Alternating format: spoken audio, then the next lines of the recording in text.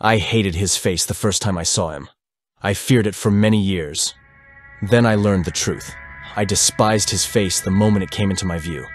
That patchy beard, the double chin, the unkempt hair that seemed untouched by water.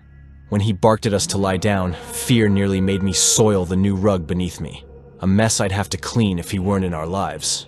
Beside me, my mother lay silent, her presence so faint I strained to hear her breathe. With eyes shut, I imagined the rug was the familiar one at my grandparents', a sanctuary far from this terror. "Don't move an inch, or you'll regret it for life." His voice cracked with a nervous edge, betraying the menace he tried to portray with the small black handgun at his side. Dad led him away, to where our valuables were kept. The thief returned laden with our possessions, but it was the loss of my Xbox, my luxury watch, and the cash that ignited a fury within me. As the door slammed shut, my mother's embrace was the only solace to my tears, her promises of a new Xbox, a faint balm to the wound. Years faded, but the shadow of that day grew longer, enveloping my father. Once a towering figure, his essence has been eroded by Alzheimer's, leaving behind a shell. The vibrant man who led with authority was no more, his legacy reduced to the drool my mother tenderly wiped away. That night, when our security was shattered, marked the beginning of our family's unraveling. Then came the second invasion on the heels of my 9th birthday. The same loathsome face stood at our doorstep, his presence an unspoken threat that silenced the room. My father's plea for mercy was met with a chilling calm, the man's interest momentarily caught by the remnants of my birthday celebration.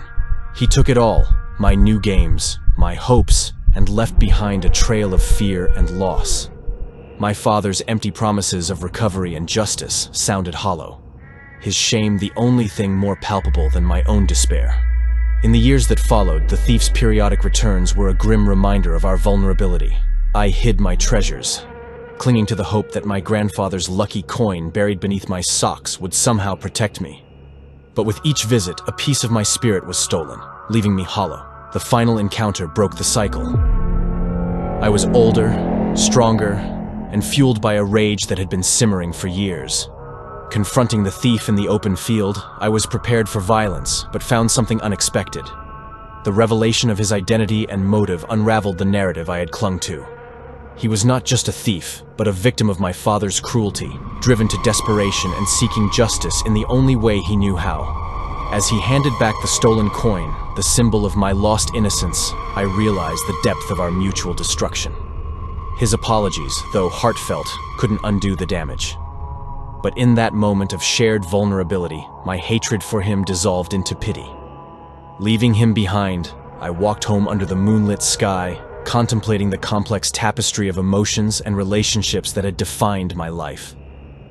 The hatred, the fear, and finally, a semblance of understanding, all intertwined in the haunting memory of his face. Follow for part 2.